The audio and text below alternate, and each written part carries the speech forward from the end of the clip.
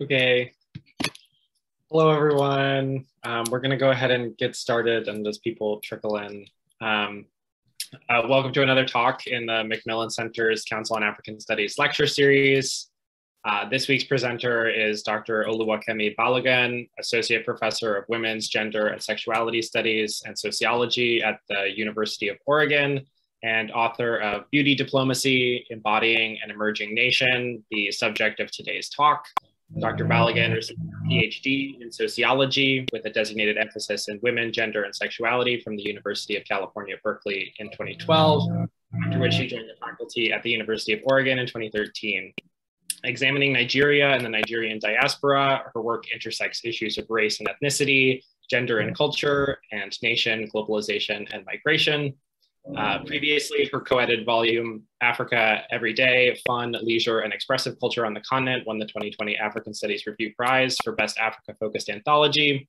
And more recently, Beauty Diplomacy, the book we're here to learn about today, was awarded the Edu Snyder Prize from the African Studies Association Women's Caucus.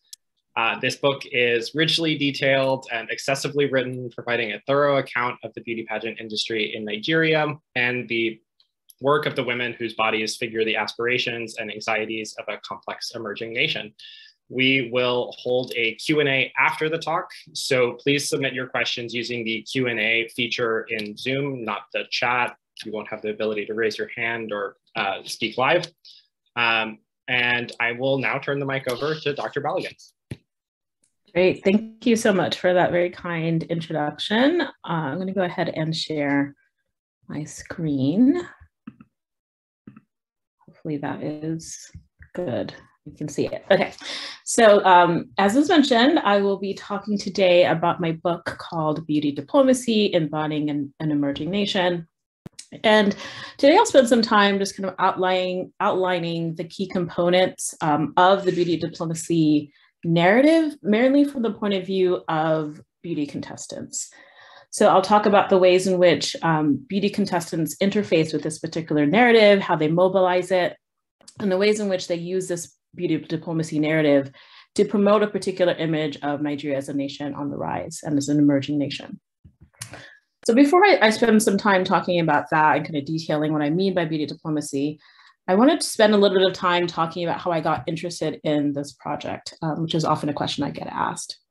So I became interested in the project because as I was spending more time in Nigeria, I noticed that beauty pageants were increasingly part of the urban landscape of Nigerian society, specifically in terms of major urban cities. I was spending a lot of time in Lagos, and I found that beauty contests were used to promote a range of activities, industries, and ideas.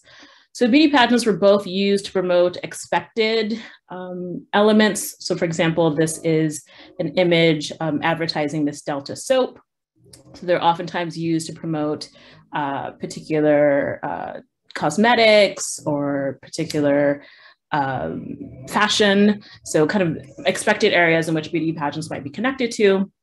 But they were also used to promote particular industries that were in some ways I found to be unexpected. So this is an example from Miss Tourism Nigeria, where this particular beauty pageant was meant to promote Nigeria's tourism industry. This is an example of Miss Telecom, where this particular pageant is meant to promote the telecommunications industry.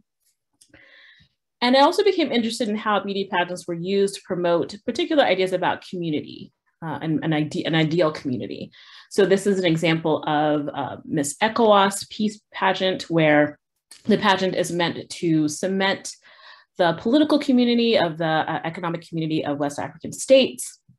And I was particularly interested in how pageants were used to promote ideas of the nation. So this is one example of Miss Golden Jubilee, where this pageant was meant to promote Nigeria's 50 years of independence. So as I mentioned, I just noticed the ways in which beauty pageants were very much embedded in the urban landscape of Nigeria.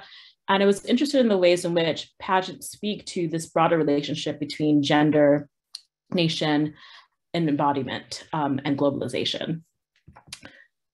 In the book, I start off with two key stories, which I will trace a little bit today, kind of give you some a little bit, sketch out those two particular stories.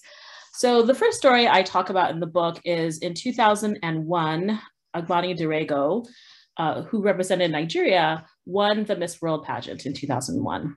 And this was the first time that a Black African had won this particular international competition in the over 50 years that the contest had been staged. And there was a lot of excitement about her winning this pageant. These are some quotes from a range of politicians and state elites who talked about the significance that her win had for Nigeria as a nation. So one politician said, quote, "This young and gifted lady symbolizes the new Nigeria and a democratic dividend. Her victory has now opened doors to our youths to compete with the best in the world."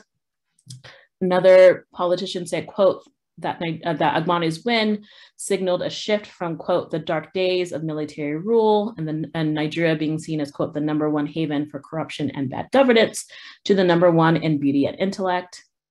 And lastly, another person said, quote, "Dirego has become the greatest ambassador of Nigeria and of the continent. Dirego will have access to areas that even diplomats may not be able to reach."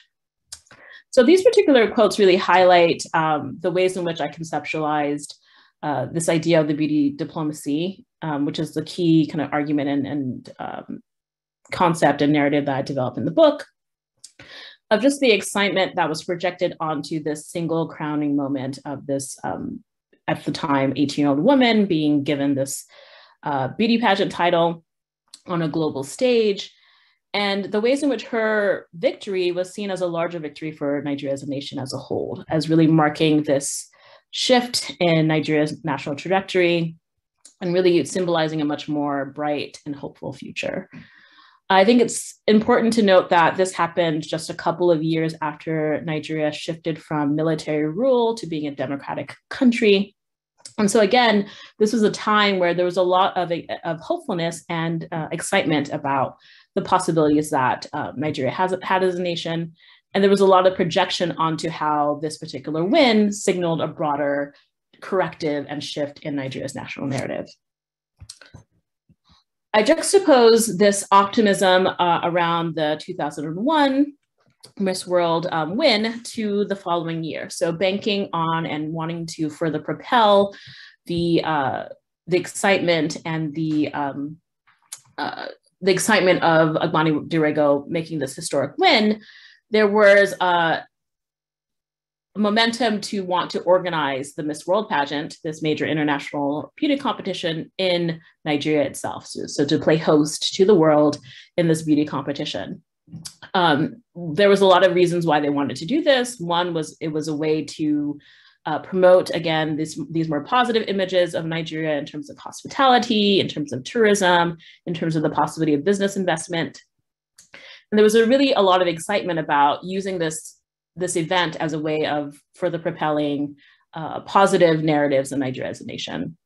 So on the website that was used to advertise the Miss World 2002 being hosted in Nigeria, it said, quote, "Miss World would be the most lavish and spectacular production that you've ever undertaken. It's second only to the Olympics for international participation." So again, this idea of promoting Nigeria on the world stage, building off of the momentum of having won the Miss World pageant the year prior. And when I did an interview with one of the people that helped to host or wanting to host and bring Miss World to Nigeria, I asked him, why was it important? And he said, quote, "The first reason was to make history in Nigeria and about Nigeria. You remember Agbani was the only Nigerian and Black African to win the Miss World pageant. It is prestigious. Then the idea of why can't Nigeria host it came, and the emotions of Agbani's success set in, right? So it was really about building off of this momentum of winning, continuing that success. But ultimately, the pageant was moved out of the country for a host of reasons because of a set of protests that both happened within the country and outside of the country. I'm happy to talk more about that during Q&A. I have a whole chapter in my book kind of detailing what happened. But because of these series of protests, the Miss World pageant was canceled and moved to London. And this is a news article kind of, detailing and calibrating who are the winners and the losers of having the Miss World being canceled. But I think ultimately the narrative was around that the country as a whole lost, right? And that this was an opportunity to really promote Nigeria on a global scale because of these protests that happened due to a configuration of religious divisions, regional conflicts, clashes around class and culture, that really highlighted, again, the ways in which Nigeria was kind of failing to live up to particular promises of Nigeria as a country. So in kind of recalling that lost opportunity, one of the people I interviewed said, quote, "We lost a great opportunity to showcase Nigeria to the world. It's one that will hurt us for a long time to come. We've got to understand the consequences of what has happened. This will be with us for a long time," right? So thinking again about all of the larger stakes that were invested in wanting to host the Miss World pageant in 2002. So I use these two stories to open up the book to talk about and juxtapose two larger narratives about Nigeria as a nation that these stories allow us to see and unpack. So one is this larger narrative around Africa rising, right? So this is a particular narrative that's broadly tied to the continent, but I'll talk specifically about how Nigeria in particular is important to that story.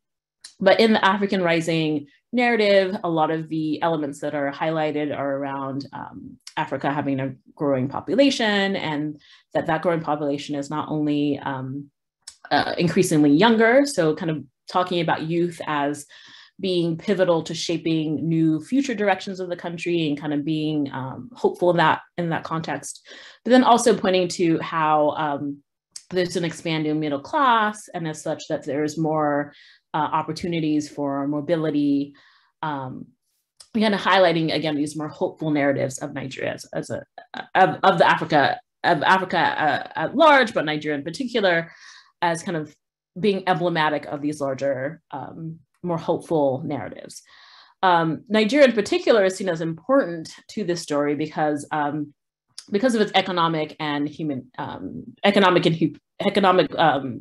importance to the continent, and also its human capital, right? So it being the largest country in the continent, and having, at the time when I started the research, it had the second largest economy in the continent, and now has the largest economy in the continent, right? So Nigeria is being pivotal to, and it's seen as pivotal to shaping these larger continental narratives, and that part of its national, part of the national context in which Nigeria navigates within is seeing itself as a leader in this larger African rising context.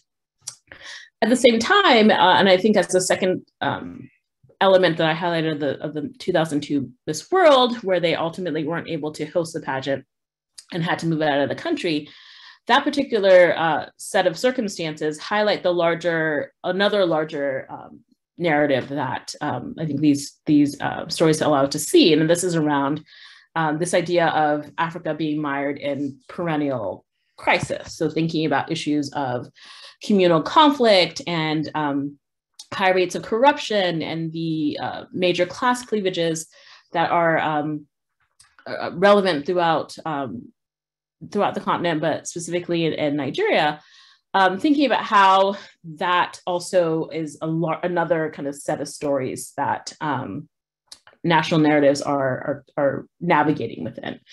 And so in positioning the beauty diplomacy narrative as really being an important concept to help us understand Nigeria's national trajectory, part of what I argue in the book is that this is an important concept that beauty pageant stakeholders, from those that are putting together these pageants, the owners of these pageants, to the contestants, to the fans themselves, kind of mobilize different aspects of the beauty diplomacy narrative as a way of kind of working within this larger existing framework of saying that we recognize that there are a lot of negative images of Nigeria as a nation. I'm sure many of us here are familiar with those in terms of scams, in terms of high rates of corruption. And the beauty pageant industry in particular, which, you know, it trains competitors to be polished, to engage in acts that are seen as hospitable, as warm, and to also present beautiful and attractive bodies, and also have lively events, is seen as a way of course correcting a lot of the poor image of Nigeria, of really presenting the more positive angles of Nigeria as a nation. So theoretically, part of what the book engages with is looking at the literature on gender and nation. So scholars such as Caroline Faria and Anne McClintock and Jacqueline Mogwai, these are scholars that have also talked about the ways in which women and women's bodies, discourses and discussions of women's bodies are important to how nations in particular kind of construct themselves and understand symbolically specific trajectories and discourses of a nation.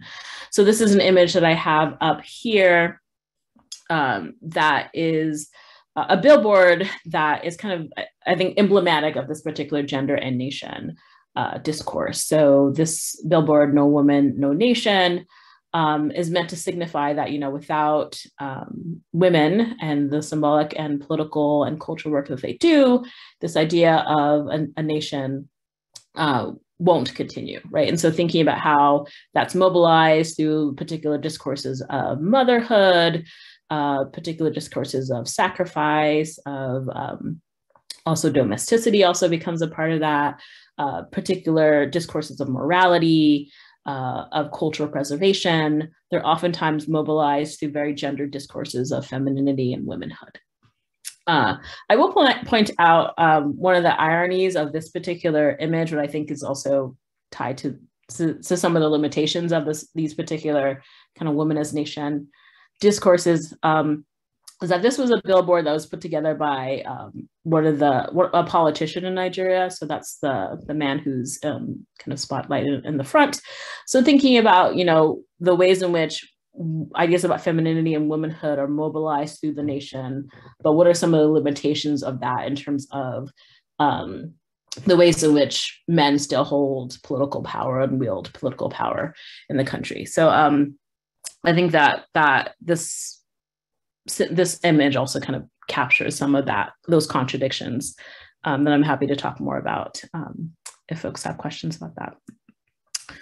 So and again, thinking about the work that beauty pageants do, part of how I conceptualize it in the book is thinking about them as civic cultural institutions. So what I mean by that is that they have particular both political and also symbolic elements. And so part of how I think about that is thinking about the work that they do both to connect to people from above, so people that are in elite positions, particularly politicians, but also celebrities and people that are part of the kind of class and business elite. And then also how they connect to people from below. So thinking about the work that they also have to do to resonate with Nigerians in terms of everyday Nigerians who can kind of have can point to the event as having some semblance or connection to being representative of the nation in some ways. So of course, these are very contested and not everyone is on board with viewing beauty pageants as doing this kind of particular work. But there are ways in which there are specific strategies that are involved in terms of how they try to both do this work of connecting above and connecting below. I'll share a little bit about how they connect to elites, specifically kind of economic and political elites. So in beauty pageants in Nigeria, it's really common for them to put pictures of who the government or other leaders, governor or other leaders in whatever state they are hosting the event. So kind of paying homage to governors and other political leaders. This is also an example from one of the brochures where the Delta state governor is promoting Delta, like state tourism in the state. So politicians also write letters or have advertisements as, saying, this is what our state can offer us, this is why you might want to visit us. And so these are the ways in which they connect to political elites.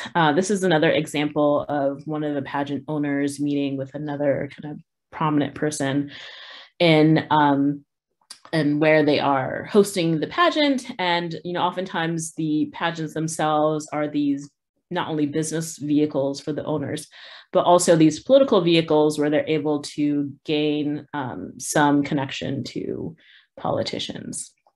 And this becomes a way for them to solidify those connections. Pageants are also, as I mentioned, important to connecting to kind of everyday Nigerians in terms of it being seen as legitimate in some ways.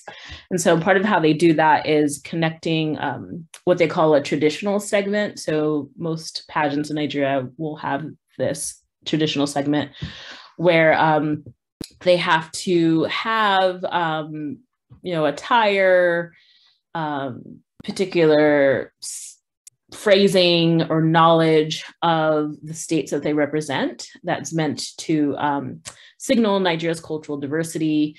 And it's, again, a way of having recognizable cultural elements of the nation that's meant to, again, point to all of the diversity of Nigeria in terms of ethnicity, and also being seen as, these are women through what they're wearing, through the cultural knowledge that they have that are representing Nigeria in some way.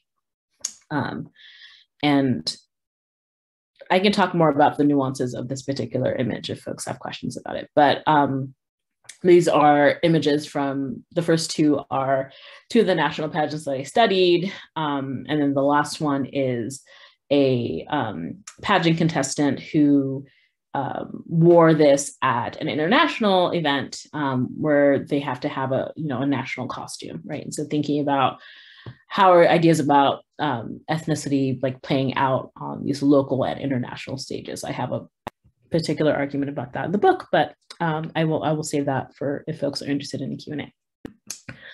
So I'll pause and talk a little bit about my methods, and again, I'm happy to talk more about that if folks have questions. So the book is based on fieldwork. The bulk of the fieldwork was done between 2009 and 2010, but I also did follow-up fieldwork in 2013, 2016, and 2018. I did 65 formal in-depth interviews with a range of stakeholders, from contestants to owners to staff to judges. And so kind of getting multiple perspectives of how they viewed the industry. I also did ethnographic observations of 2 national pageants.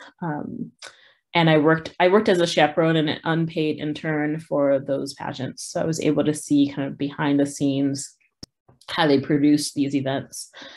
And then I also did a little bit of archival research, newspapers and photographs and documents of the Miss World 2002, which I mentioned earlier in the talk. And then another national pageant, the Miss Nigeria pageant, which was the first national pageant in Nigeria, which started in 1957.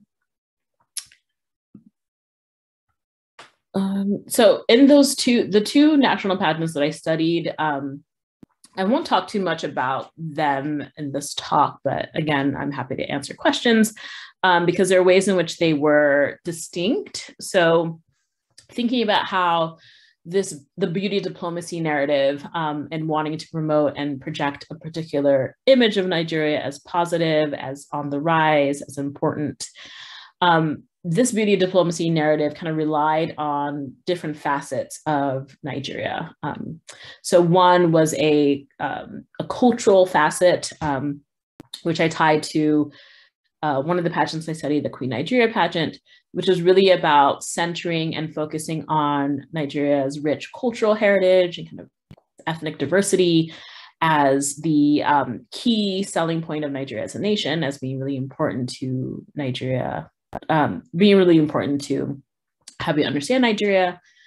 The other element of this another strategy of the beauty diplomacy narrative was using ideas about cosmopolitanism and promoting Nigeria as a cosmopolitan country, as a country that has increasing access to wealth that is more, that's becoming increasingly economically mobile as a country that's important to the globe. So kind of seeing, I talk about some of the, again, these differences between how is it that, what are some strategies that are used to promote this larger beauty diplomacy narrative? And I'm happy to talk more about those contrasts, comparisons, if folks have questions about that. But I'll talk kind of for the rest of the talk about, again, this larger beauty diplomacy narrative and how is it that contestants themselves figure within it? How is it that contestants have to present a particular image of themselves and do specific work to be seen as beauty diplomats and to be taken seriously as the face of doing, this symbolic work for the country. So one of the contestants that I interviewed, Penelope, when I asked her to talk a little bit about the motivation for participating in beauty contests and the work that the importance of what they did, she told me, quote, "Number one, we were telling people that here in Africa, women are also given a sense of responsibility, and pageantry has been able to say that.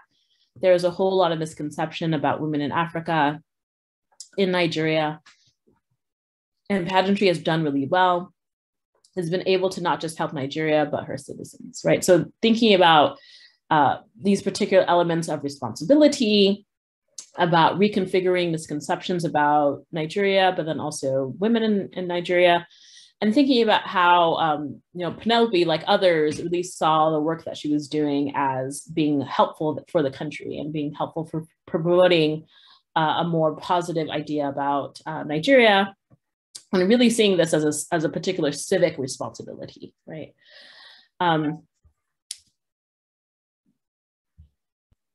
The ability to be seen and understood and legitimated as beauty diplomats really hinged on cultivating a particular image and cultivating particular forms of capital, right? And so in the book, I talk about this as an aesthetic capital and thinking about it as a total package. So it's not just about physical beauty. That is an important component of it. So they are judged in terms of their physical beauty, height, facial features, hair, how they carry themselves, etc.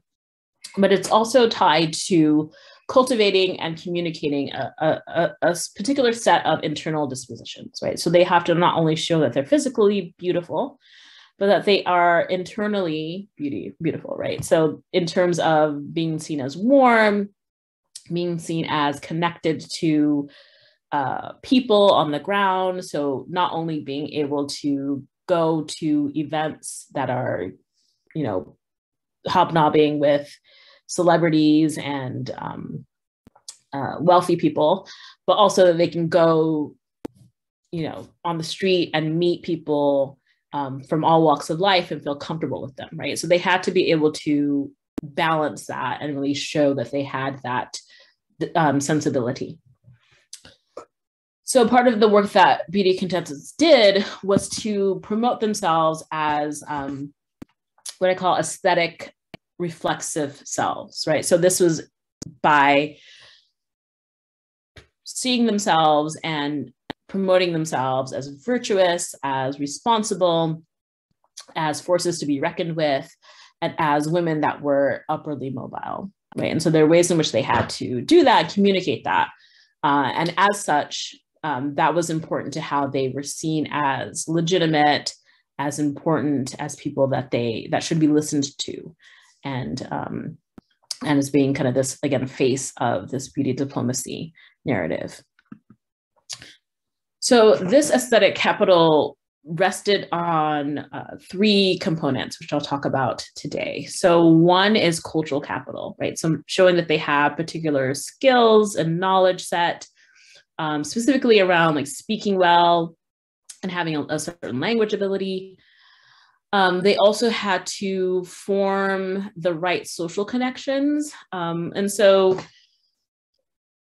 forming the right social connections was both important in terms of showing that they could interact with people from a many walks of life, but it was also important to their own like personal aspirations, right? So oftentimes they were participating in these pageants as a way of getting important social links that they saw as important to their careers and kind of future aspirations.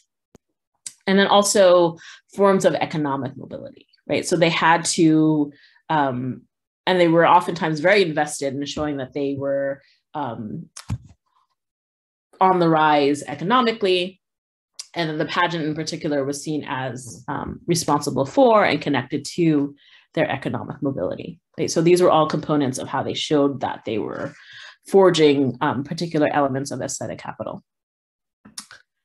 So in terms of cultural capital, as I mentioned, one of the key elements of that was being able to speak well. So one of the ways in which they talked about and emphasized their ability to speak well, and also just the larger work that they were doing and kind of seeing that larger work as being legitimate and important, was to contrast beauty contestants and beauty queens with models. So they would talk about how models, they're not really doing important work for the country, whereas beauty queens are doing charity work, we're promoting social causes for the most downtrodden elements of Nigerian society, from orphans to the disabled to the elderly. And we're really having and championing for social causes that will better the country. So Nneka, one of the beauty contestants, shared with me when I asked her how she saw the differences between models and beauty queens. She really emphasized the ways in which beauty queens were doing much more important work and models were not, in her view. So she said, quote, basically models are just hangers and they walk and they have that blank expression on their face and they're just basically showing the clothes. They're not doing anything. They're just walk, come out. That's just what they do. But for pageantry is you, your beauty, intelligence, creativity, boldness, communication. It's basically you showcasing you and what you've got.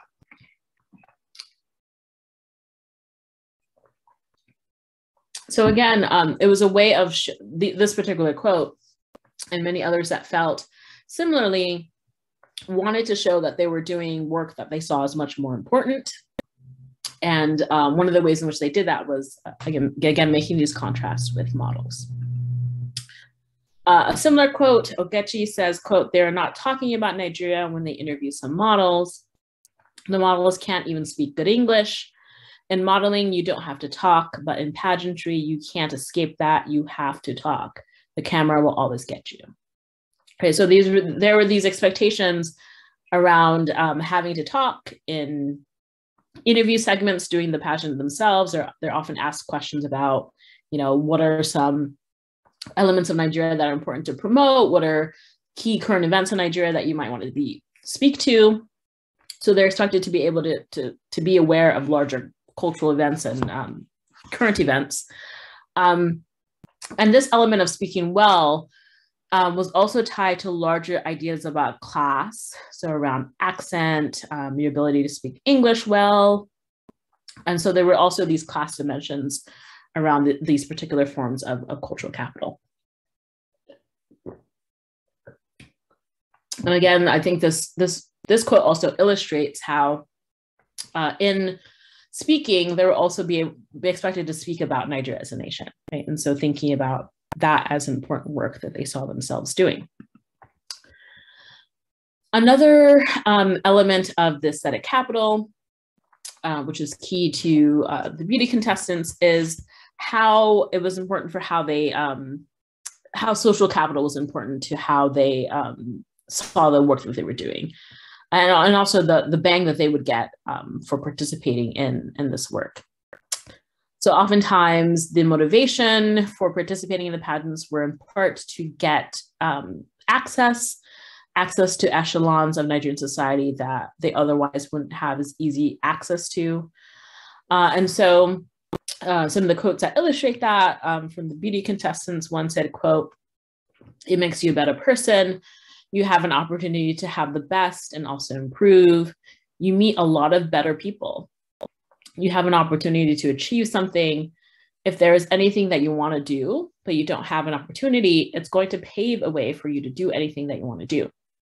Right. So again, this idea of pageants being some kind of pathway to success. And, you know, that was ways of them also wanting to gain success for themselves. But it was oftentimes often framed as this would be also a positive boon for the country, right? So if I'm doing well, if I'm a role model for others, if people put me on this platform where I'm, you know, in public events, spotlighted in the newspaper, you know, as a beauty queen, it's also positively reflective of the country. Another contestant said, quote, "I made fantastic contacts. That was one major thing.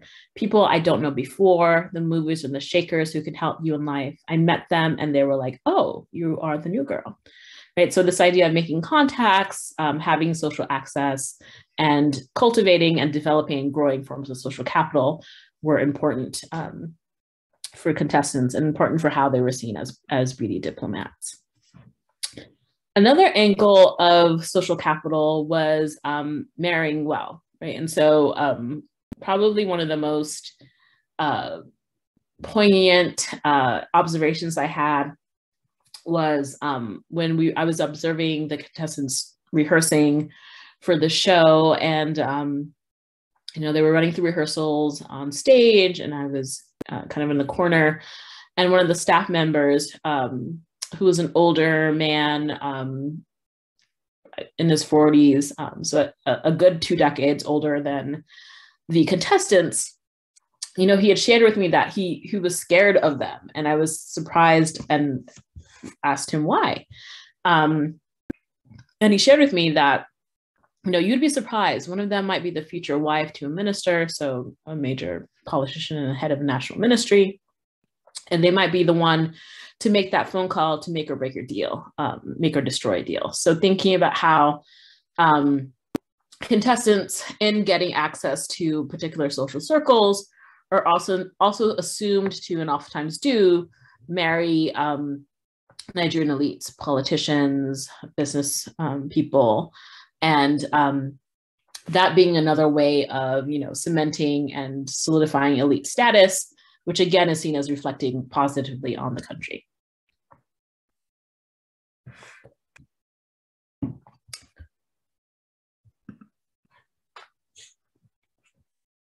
So alongside social capital, another element that they had to cultivate and portray was ideas about economic capital.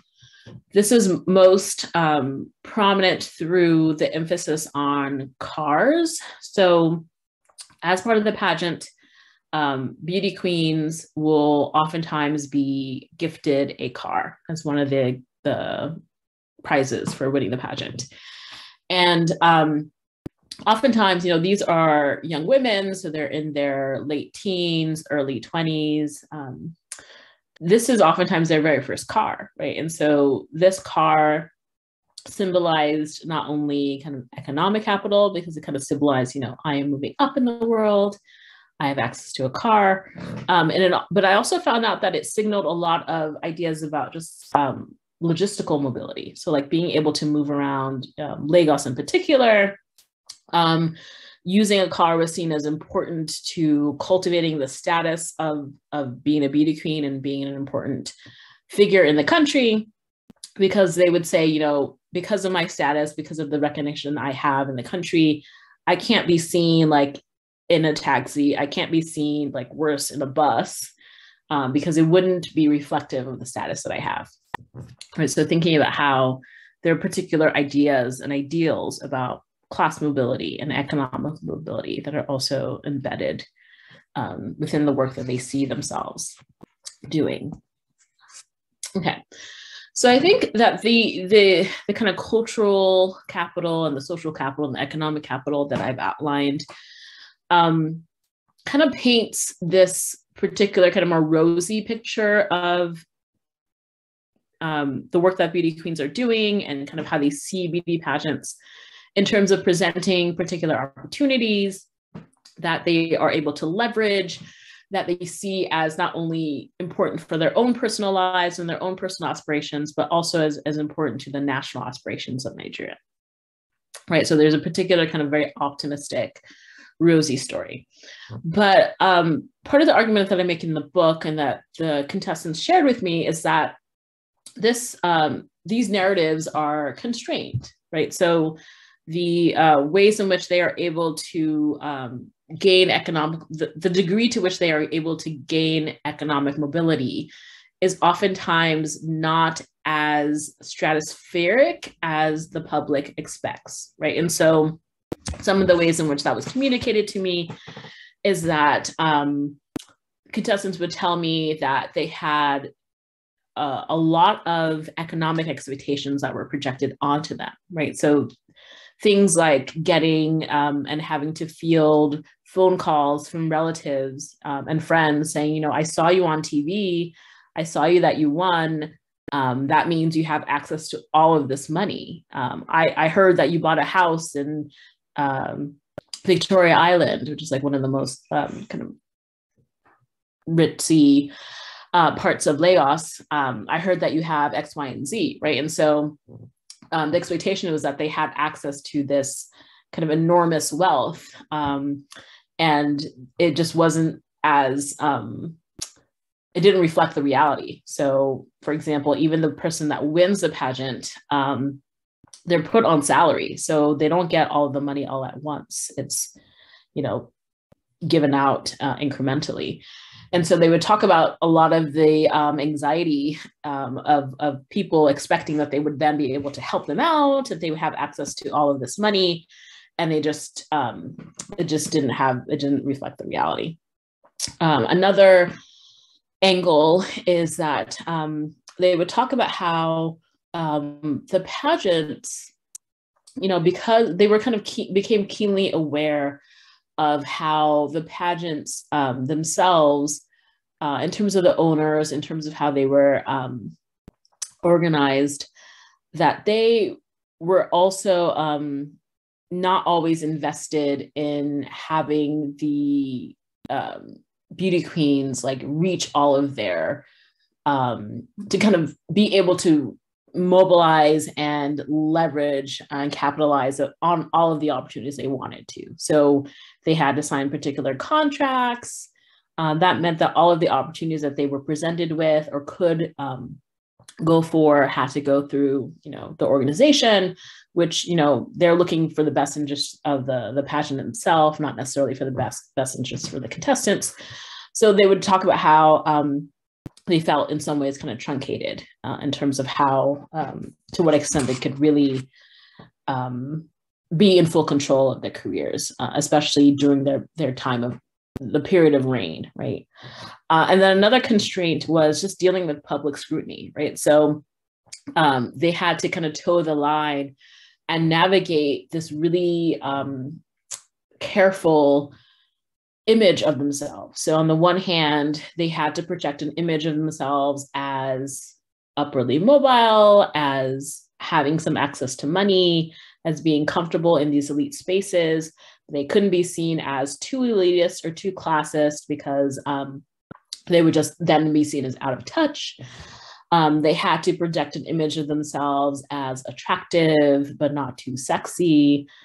Because if they were seen as too sexy, they were seen as somehow scandalous, right? So there were all of these kind of particular ideas and ideals about class and gender and sexuality that they had to navigate in the public eye, right? So they're oftentimes, featured on TV, featured in media, and this particular public scrutiny was another set of constraints that they had to navigate and be attuned to. I think I'll kind of end on, to kind of wrap it up and think about the ways in which beauty diplomats kind of saw their work, right? So on the one hand, they realized that there are these constraints. There are ways in which they, especially when I did follow-up interviews with folks who had kind of reflected more on their experiences and kind of telling me about, some of the less glossy angles of the beauty pageant industry. one contestant in particular, kind of again was telling me about, you know, a lot of the pitfalls that she had to navigate, broken promises, etc. But she still ended on kind of this note of thinking about empowerment, right? So thinking about empowerment through this very gendered understanding of the importance that beauty pageants were, the important work that beauty pageants were doing for women in Nigeria in particular, right? And so this is a very kind of neoliberal way of thinking about power in many respects, right? So it's very much focused on power at the individual level, like me as an individual, that the contestant as an individual woman has access to power, which I don't think necessarily troubles power structures in like more power structures more broadly. But it was a way of them talking about the significance of the work that they were doing, right? So Kamdi kind of illustrates this in this quote, which I'll end on, where she talks about, you know, after kind of narrating again all of these pitfalls and disappointments that she had weathered, she talked ultimately as this being important for her, right? So she said, first of all, it was a competition with probably thousands of girls across the nation. You feel, wow, this is another massive step. It puts in your mind, like, I can do this.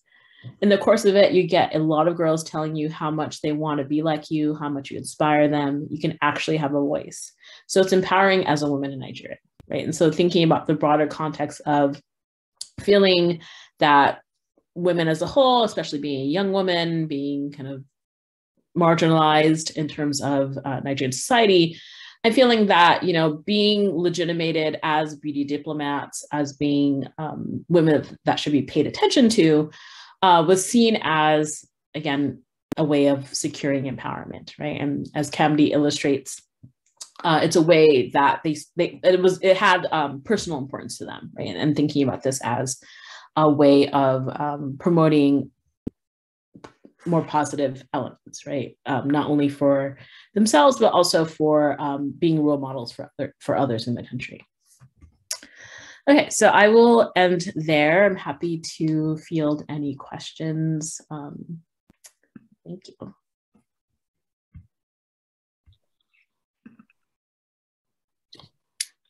Okay, that was a great talk. That was really interesting. Thank you for that. I want to remind everybody to put your questions in the Q&A function on the bottom, and we'll get to them as we go. But I have the moderator privilege of getting to ask the first question. When I was reading the book, I thought about like from media studies, star studies, and this idea that the star is sort of a collective endeavor that's produced by you know, screenwriters, and is produced by the actor themselves, as well as, you know, a number of technicians. And I wonder if you could address some of like the collective production of pageant contestants, and how these sort of normative understandings of the body and of identity are created in that collective. And specifically, I'd be interested in the fan culture and like how fans help produce, you know, the star or the queen as like as a character, you know. Yeah, that's a really interesting question. So I think that your framing is really spot on in terms of saying that there are many ways in which beauty queens are produced, in terms of them having to navigate specific set of expectations, right? And I remember one contestant telling me, like, oh, it's almost like I have a double face of like, I'm wearing a mask in some cases because I know that when I'm in a public spotlight, I need to maneuver a certain way because people will be watching what I wear, how I talk, how I interact with people. And so there is this kind of awareness of that. And I think the public is one way in which you see that kind of fan element playing out. So the public in general is not assumed to be wholly, entirely, like, it's not necessarily just made up of fans, right? So they're fans and also critics, right? And that's kind of the larger the larger ways in which the public gets construed, right? And these are either people that are following us and think that we're doing important work. And there are fans out in terms of like always staying on top of like who's the latest beauty queen and thinking about that. So I think the fan element is interesting in the sense that these are people that fans are on the whole supportive of the industry and sort of saying like, oh, this is either entertaining work or this is an important work. But they're also fanning the public attention in some ways. Like they're also like, because they're fans and they're paying attention, they also have their hand on the pulse of like, what are the scandals that are going on in the industry? Like what are the ways in which people are making mistakes or might be sullying a particular reputation. So I think then kind of fan culture both is a way of fueling the industry in terms of like saying, these are the people that are in some ways are paying attention to us. And it's also a way of that kind of check of like saying, okay, don't go too far, because if you go too far, if you do something that people perceive as a scandal, then this is how it's going to get spun.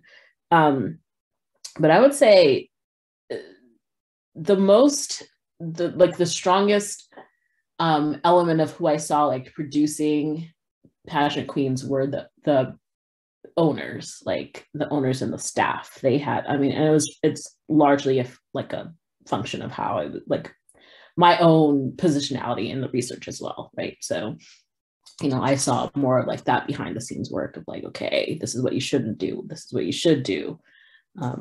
Yeah.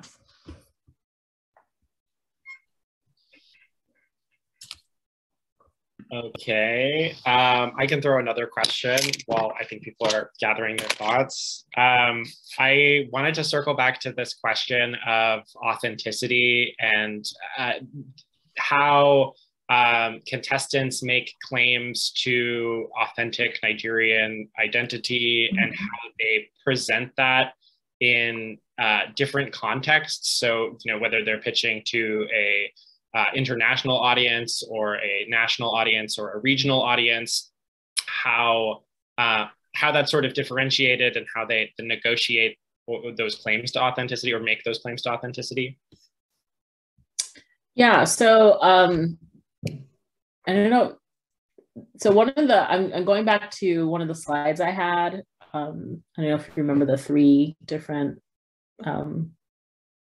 cultural outfits, because I think that kind of the reason why, so I have those images in the book, and the reason why I chose them specifically was that as you can see that they were very similar, especially the first 2, and they are representative of a particular kind of ethnic group from a state, right? And so those, beading, those the clothing and accessories, there's a particular kind of language and recognizable elements that people see as, oh, this is culturally and ethnically authentic, right? And I think that could also be contested because it's not like as if these are not changing cultural elements, right? And so we can question and interrogate this idea of authenticity. But the ways in which they were projected in the 2 national pageants that I studied, so I'll talk about it kind of at the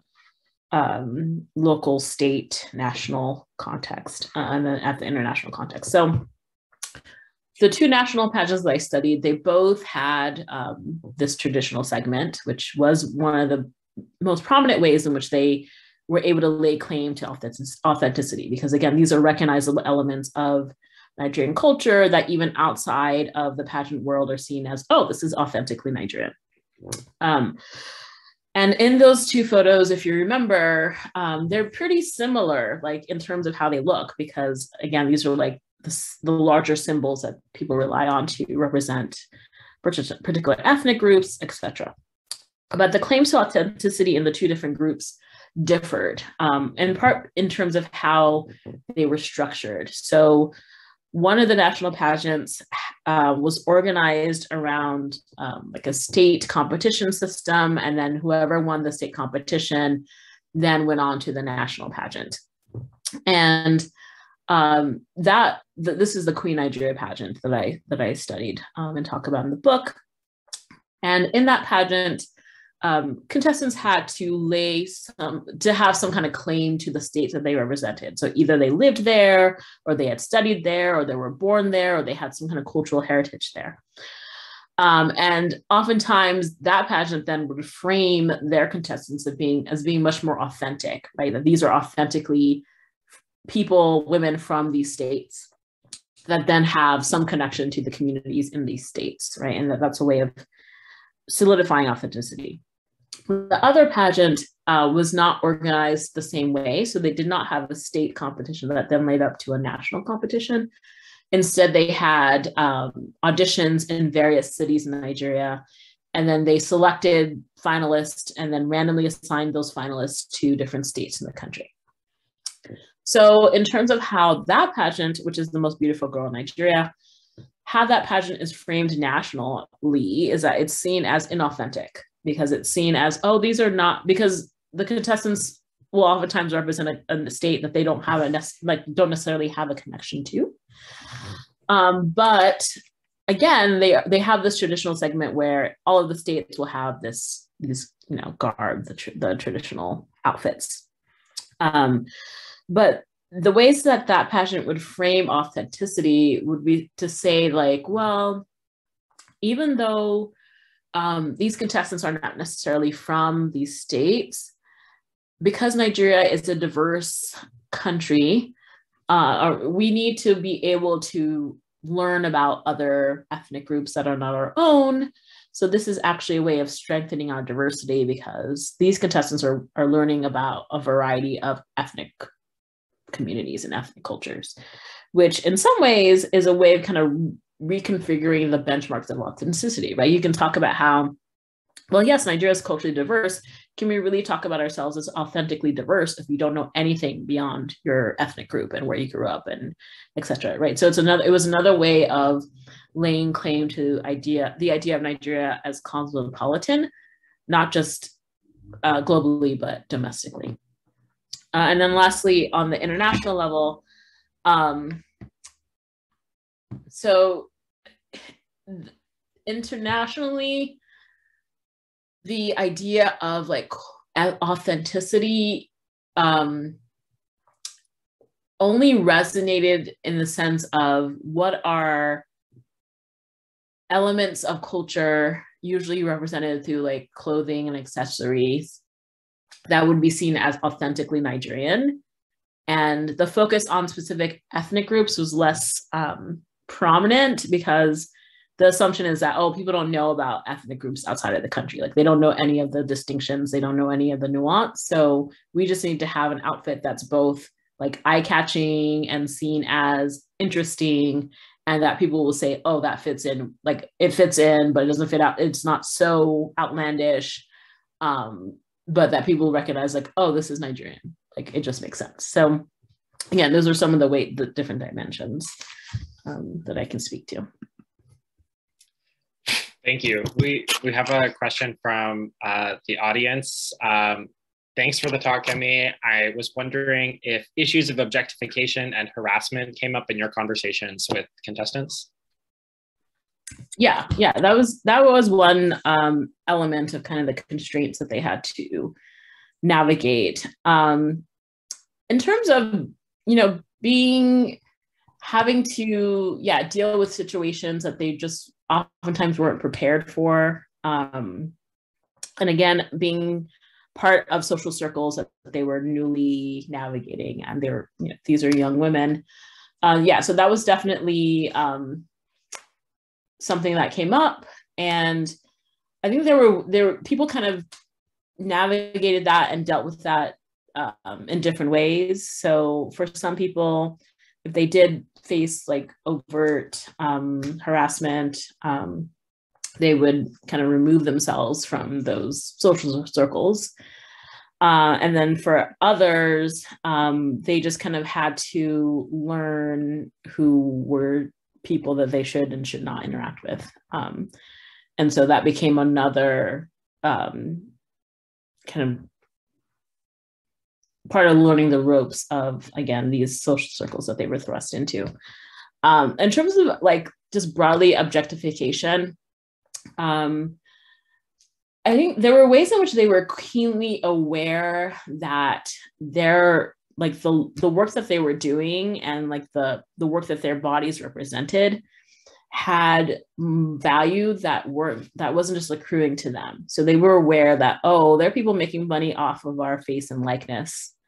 And we're not seeing the full benefits of this as individuals, right? And so I was surprised how aware they were of that, and in some cases very upset about that. And then in other cases, it was like, okay, I'm going to navigate within, I know there are these sets of constraints.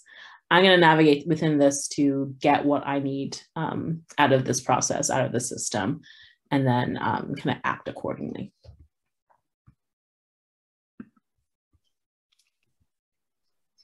All right. If there aren't any more questions from, there is another at the last second. This talk is really lovely. I am thinking on how does this play with the international competitions, especially when there aren't many African contestants? I wonder if you could talk about that a little bit. Yeah, I mean, I think on the whole, kind of on an international level, in terms of Nigeria in the African context, it's seen, or at least from the vantage point of the promoters and the owners in Nigeria, they see the beauty competition as being important to the continent, especially, I mean, they still bank on having won Miss World over 20 years ago, right? So saying, you know, we were the first to do this, we are trailblazers, and that on the continent, we have one of the like longest running competitions. So seeing themselves as a leader on the continent, but more broadly globally, Nigeria is not like as competitive as other countries. So thinking about how a lot of Latin American countries and increasingly countries in Asia, the Philippines, also India has had a winning streak in the 90s. So thinking about how internationally, some of the contestants would tell me that they felt at a disadvantage, and some of the ways in which, and I think I allude to this a little bit in the book, but some of how I see this shifting was around conversations about plastic surgery. So they would talk, there's some countries where if you win your national competition, you're going to be gifted with plastic surgery before you go to international competitions. That's not the case in Nigeria. Like they don't give you like this package.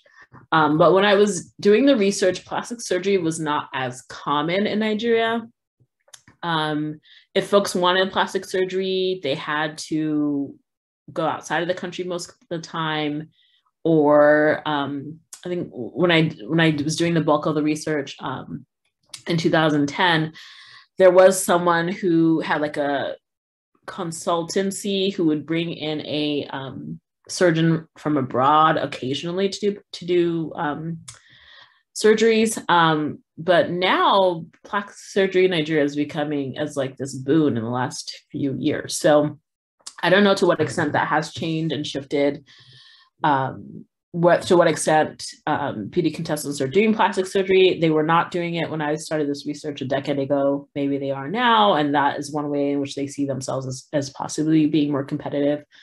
But on the larger global scene, Nigeria is seen as important in the continent, but not as globally competitive as other countries. I hope that answered your question. Yeah, I think it's super interesting to think about the sort of different tiers of pageant circuits that they had so many different, geographical regions and scope as a global phenomenon. If there are more questions, this would be the time to pass them on. otherwise I can ask one last question. Sure.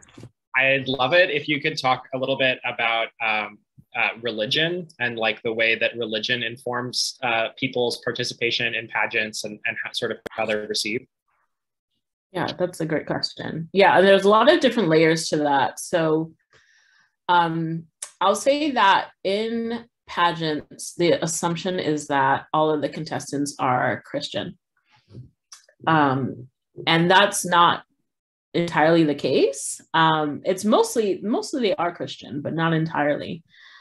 So that assumption kind of plays out in various ways. So I'll say that, so for one of the pageants I studied, one of the contestants that won actually was Muslim.